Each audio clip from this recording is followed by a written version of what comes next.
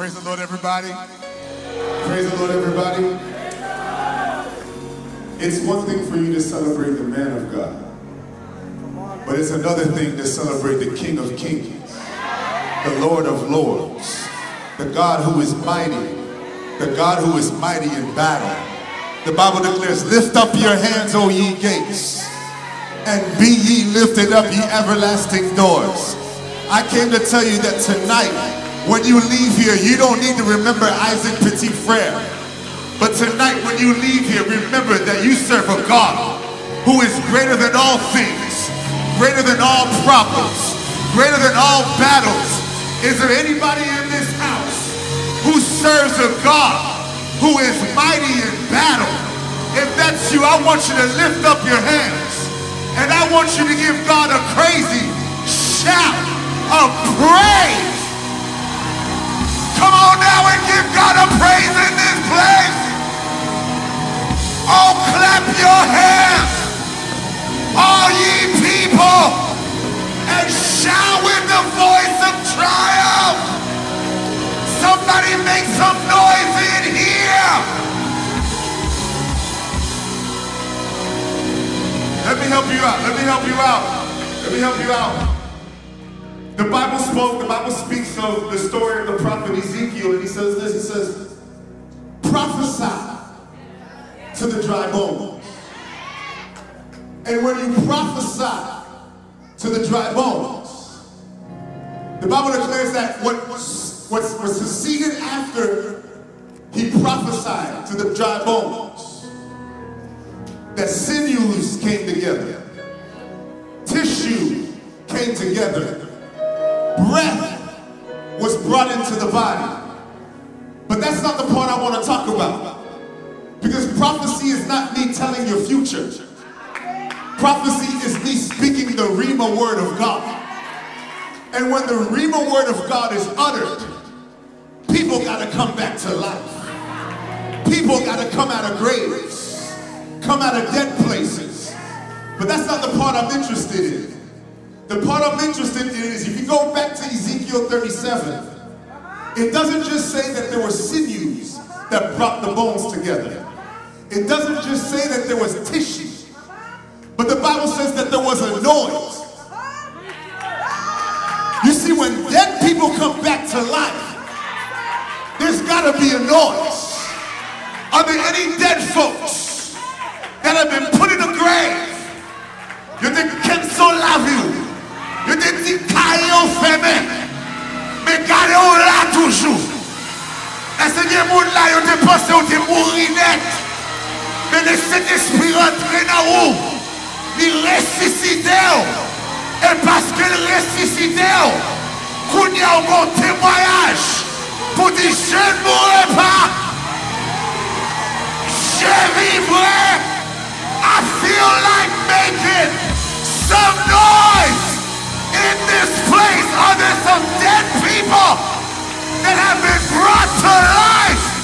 If that's you, make some noise. Where are my dry bones that have been brought back to life?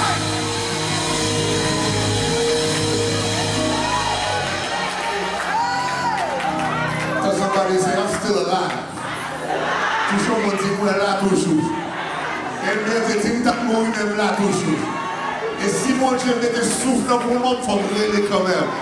Faut pas mon Dieu gloire quand même. Faut me glorifier quand même. Tell somebody, say, I came with some real worship. Tell somebody, say, a real worship, a real worship. Are you guys going to give me 2 minutes? I want you to look at your Bibles very quickly. Bam 2 minutes.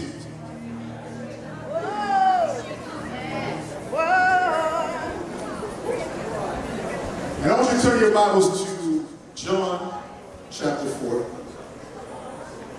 They messed up putting me up here. No, don't say that.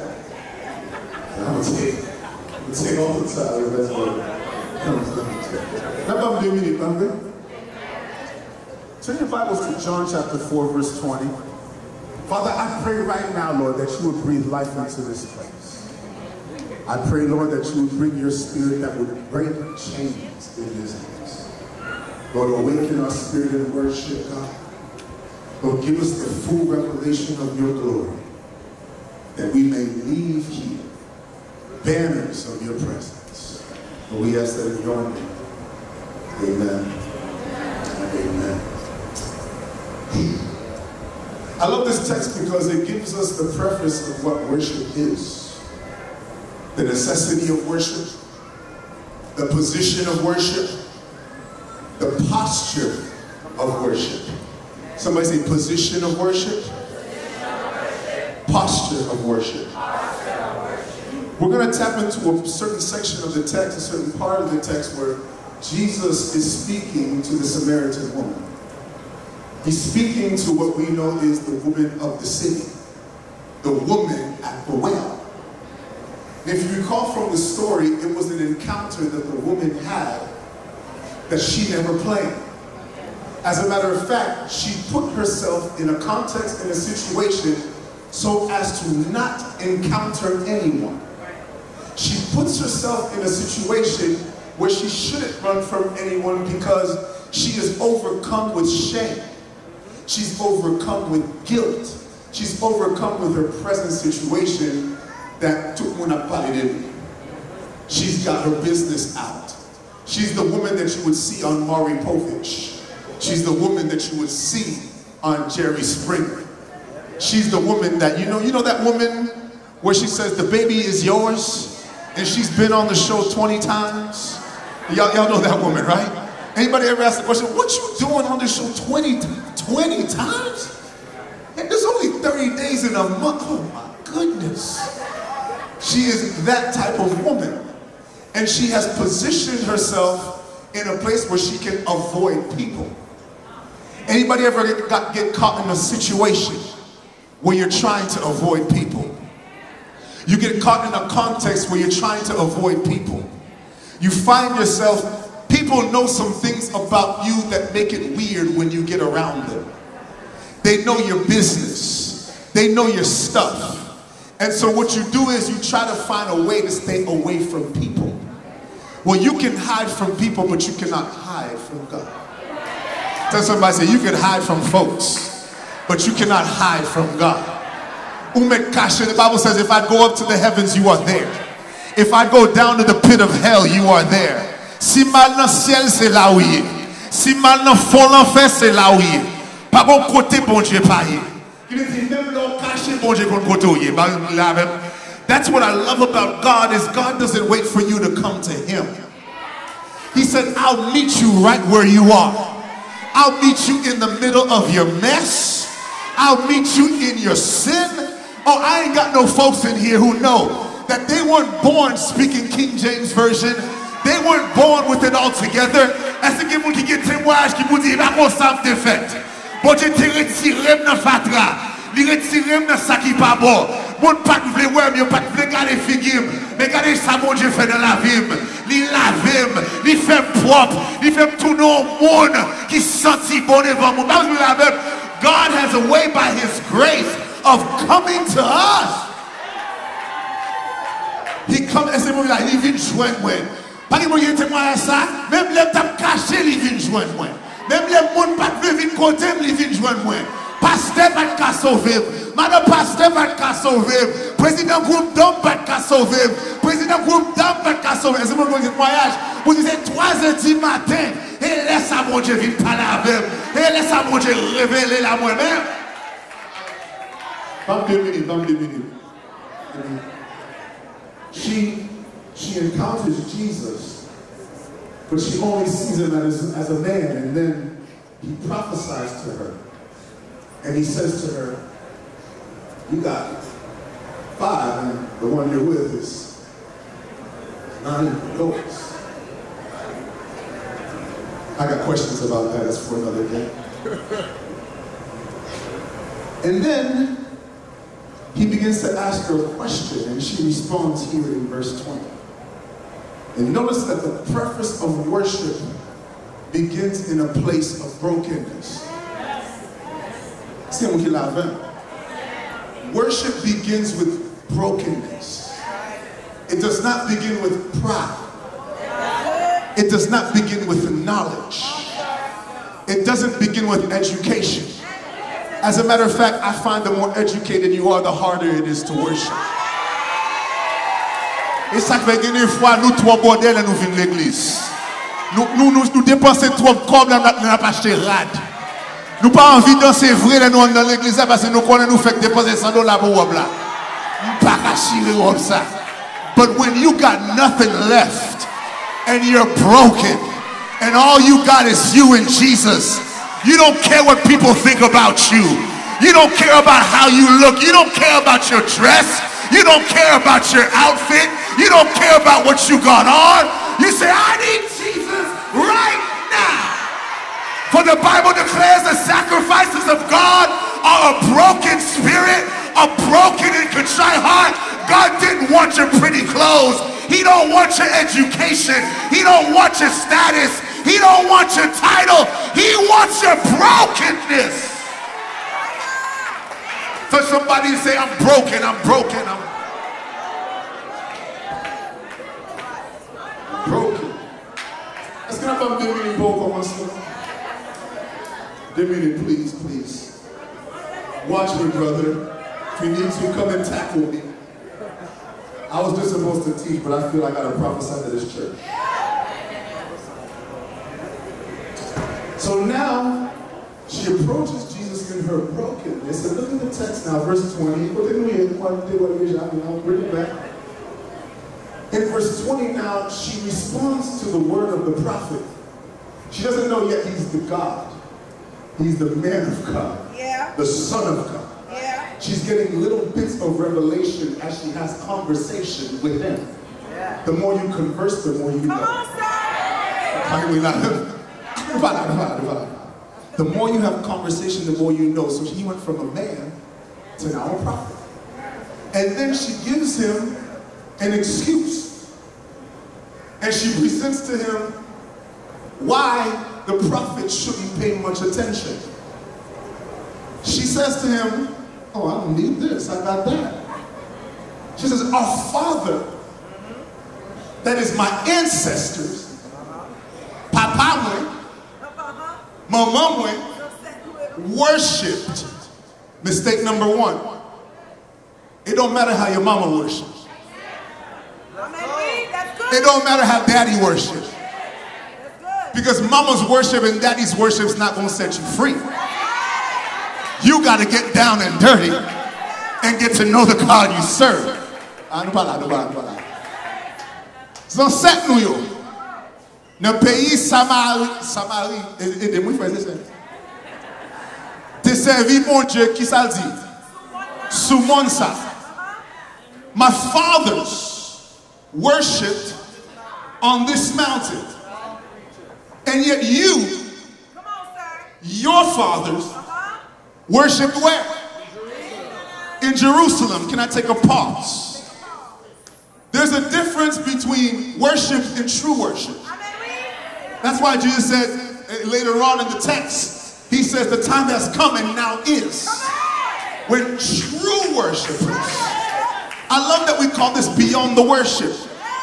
And the reason why I like that we call it beyond the worship is because we've got a misperception about worship. Because we have an improper posture, an improper position on worship, we have to now think about going beyond it. When it is difficult to go beyond worship when you are worshiping appropriately the way God intended you to. Because worship is not about an action, worship is about a lifestyle. Does it be not conformed to this world, but be transformed by the renewing of it? It said what? It said it is now the worship that is acceptable. There is worship that is unacceptable and worship that is acceptable, meaning there is true worship. He didn't say worship, he said true worship. The reason why he had to say true worship is because there's false worship. Amen. Because sometimes we get stuck in the repetition. We think worship is a slow song. We think fast songs, praise. Slow songs, worship. When worship is not a song, it's more than that. Let me help you out. Let me help you out. Let me help you out.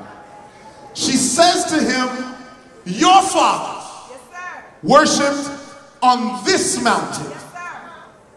Our fathers, worshipped on this mountain. Your fathers worshipped in Jerusalem. Mistake one, it's about the fathers. Mistake number two, she's got the improper position. She has the improper position of worship. That is where she is located in her worship. Oh, y'all gonna catch it in a minute. She has an improper position, and now Jesus is about to bring clarity. Please go to verse 21. She says men in verse 20 ought to worship what? Either on the mountain or in Jerusalem.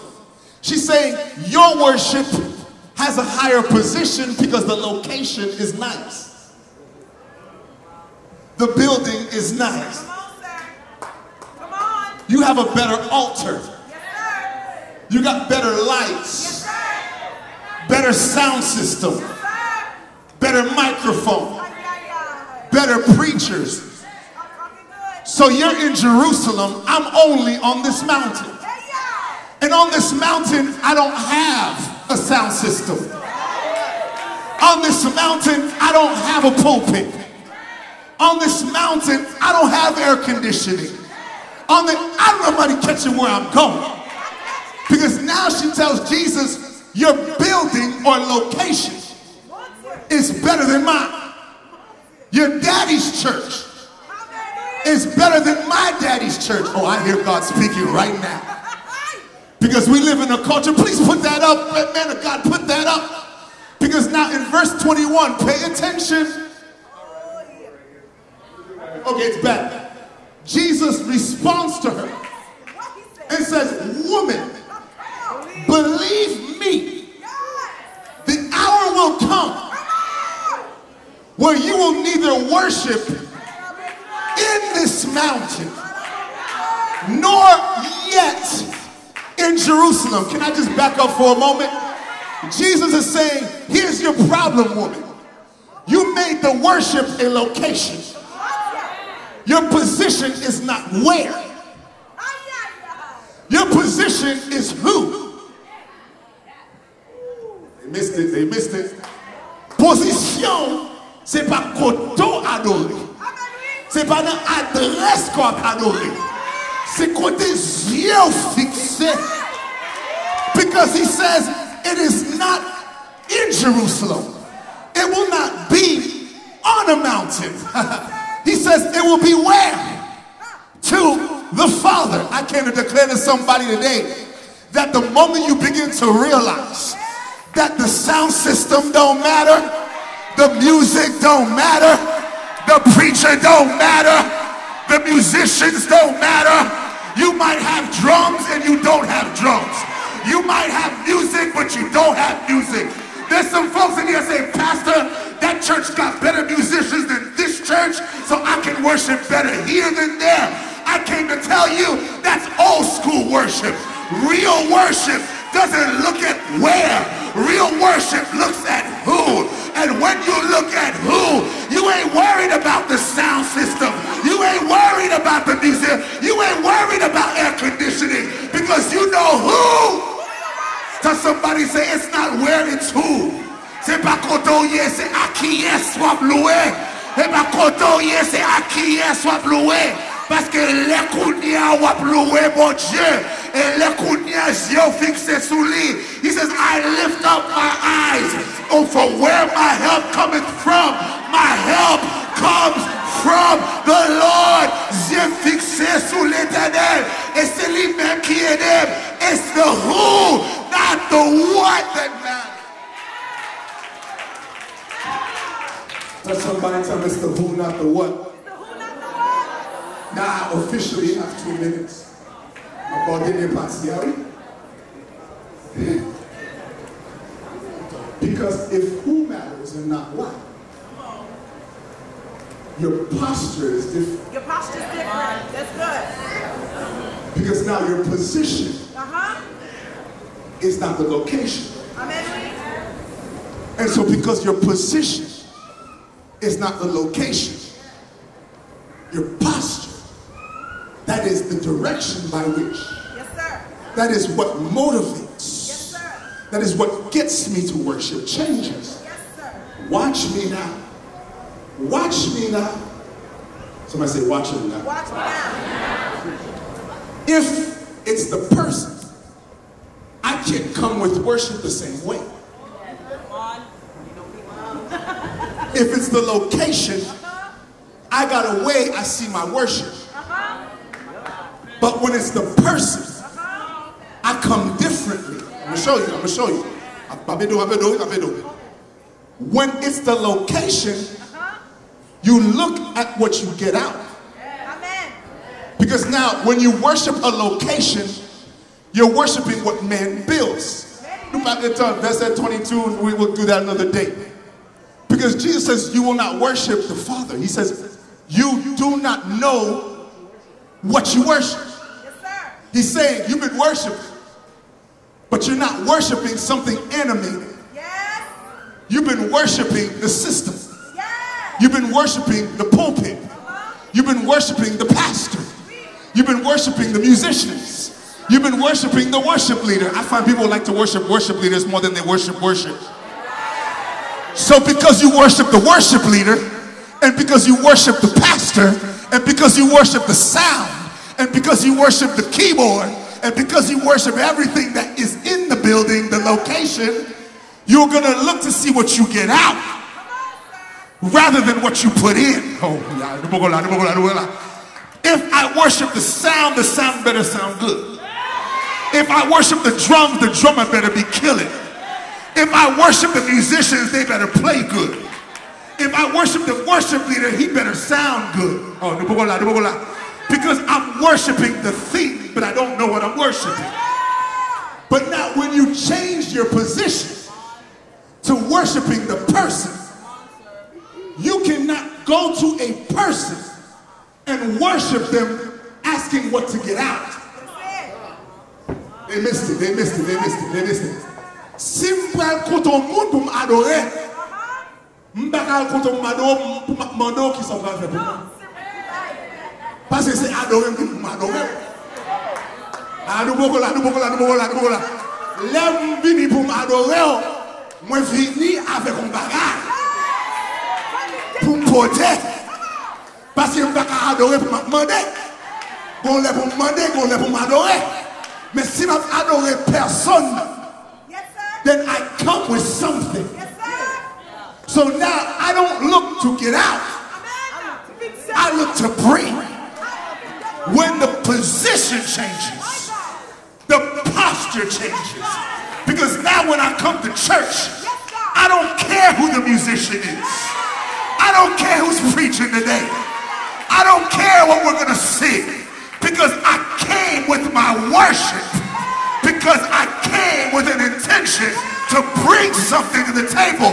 Too many people are Christian consumers. They're Christian people who come to buy. Get mon la say le pasteur a prêché bien yo bay tim. Et le disciple la bon yo bay offrande. Rage mon ki la avec nous parla. Touche mon dit, is that you? Because when you come with worship, you came to bring something. Is there anybody that got something to bring to somebody they know? Because I didn't serve anybody. I serve the Lord God Almighty, the Lord who is strong and mighty in battle. Is there anybody that came with worship? I'm done. If you know who you worship, you would have true worship. Because you would come up with a weapon, the feeling of you.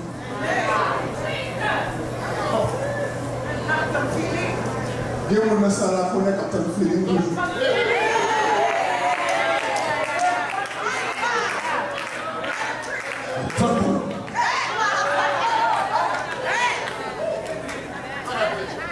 Because they didn't come with the worship.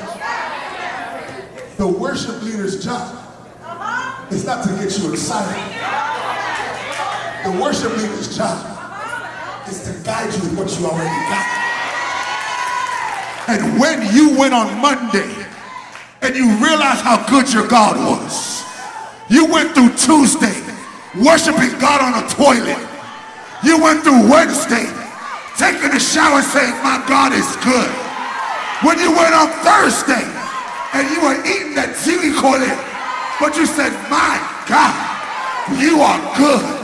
When you went on Friday and you hung out with your wife and you realized how blessed you were for the woman that he gave you, and realized how blessed you were for the man that he gave you, when you realize the goodness of the God that you serve, you can't wait to come on Sunday and slap somebody in the back and tell them, I serve. Is there anybody in here that serves a good God? I want you to stand up right now, slap a couple people and say, maybe I ain't got it all together, but my God is good and he is greatly to be praised. If that's you, give God